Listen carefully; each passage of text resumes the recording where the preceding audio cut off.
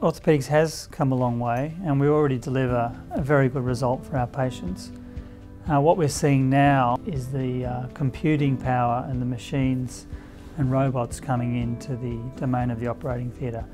So up until now surgery has been an art, and I think it's becoming more of a science with these tools for greater precision. We're very cautious about introducing new technologies into living patients, so before you get anywhere near a human, there's a whole lot of research that's done in the background. So a lot of materials work, a lot of laboratory testing for strength and performance of all the different mechanical components. And then when it finally comes time to introducing it into human subjects, we're very careful. So the first patients would be patients that are chosen because maybe the other technology is not appropriate for them and they don't have another good solution. No two femora are the same. Every patient's different. Every patient moves differently.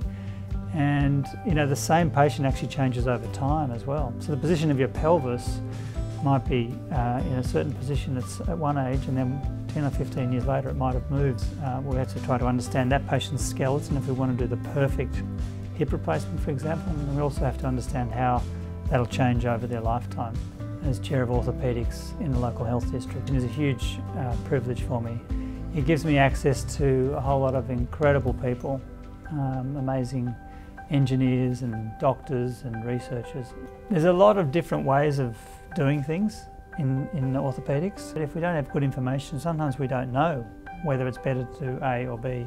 And the only way we can really find out the answer to that is to do research, is to study groups of patients where they are randomised to one group or the other.